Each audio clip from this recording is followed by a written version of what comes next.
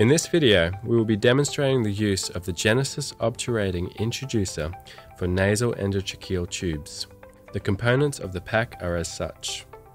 The nasal endotracheal tube with a posterior facing bevel, available as either a reinforced flexible tube or in PVC. It also contains an introducer that mates with the endotracheal tube. We will also require a McGill's forceps and syringe for this technique. To begin, we unite the nasal endotracheal tube and the flexible introducer, ensuring that they come together by twisting the pieces into place. We can then apply a small amount of lubricant to the nasal introducer, and placing it through the most patent nostril, we will gently advance it into the nasopharynx.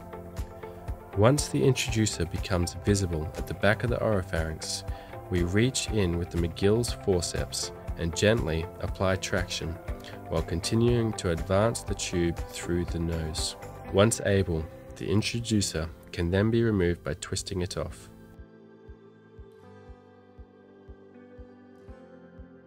Using the McGill's forceps and a laryngoscope, the ETT is then advanced between the vocal cords and the cuff is inflated.